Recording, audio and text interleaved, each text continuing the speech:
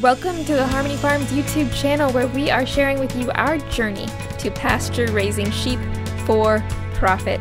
Today we are going to share with you what we do to treat hoof rot in sheep on pasture with no handling equipment.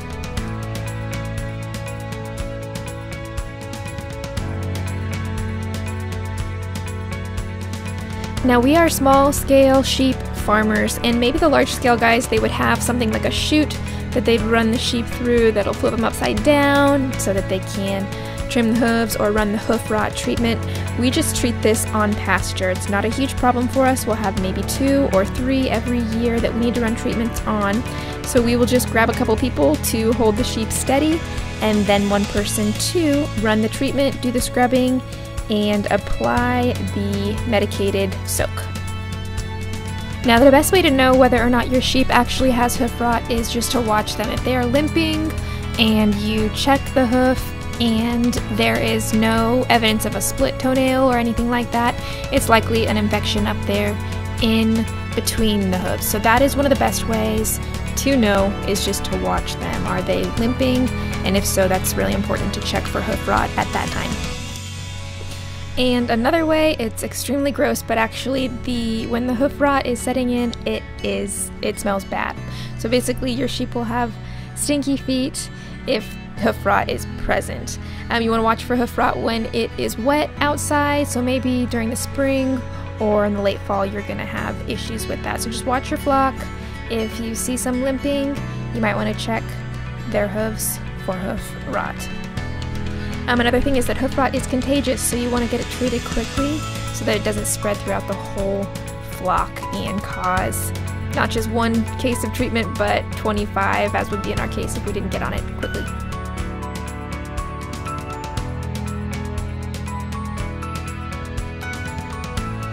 So the process goes like this. We will just grab the sheep. We'll typically use a feed bucket with a treat in it to draw them aside to one place. One person will hold, and just a quick tip is to take the sheep apart from the rest of the flock, because if you have a treat or a feed bucket, the rest of the flock will totally pile up as well. So find a private spot to treat the hoof rot and use a feed bucket to keep the animals still while you run the treatment.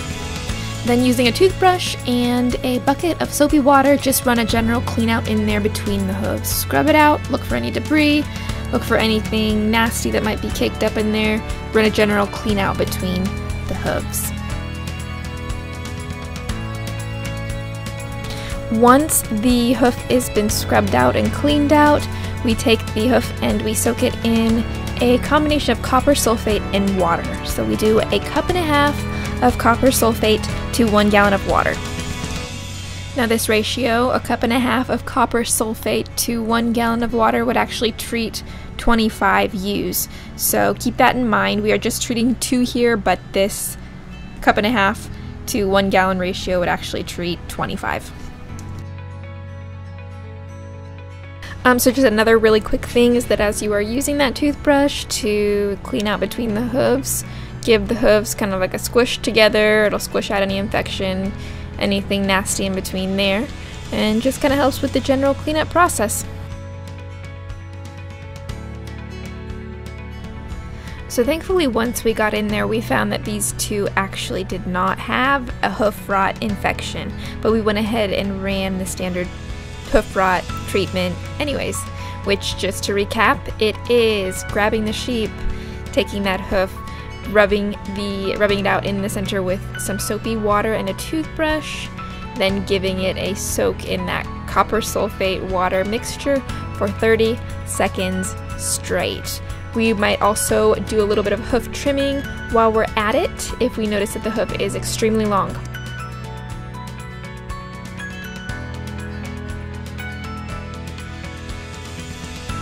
Now, another method that's commonly used when treating hoof rot in sheep without a handling system is just to turn the sheep entirely over and kind of lay it against your legs with belly up, essentially, and that allows just one person to treat the hoof rot itself. So you would lay them with the back against your legs and you would just run the treatment yourself. And that also is sort of a way that you can trim hoofs in general. But for this one in particular, we just kind of let them stand as is, eat out of the feed bucket, and just had a couple people straddle, hold them still, and then one person ran the treatment for hoof rot.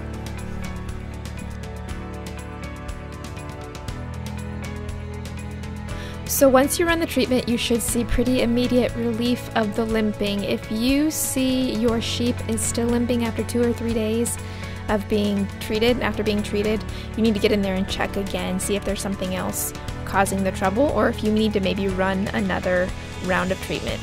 But when you treat for hoof rot in sheep, the relief should be pretty much within 24 hours. I want to thank you guys so much for watching. If you want more videos on our journey to pastured sheep for profit, please hit that subscribe button, give us a thumbs up, and also subscribe to our exclusive newsletter at harmonyfarms.blog.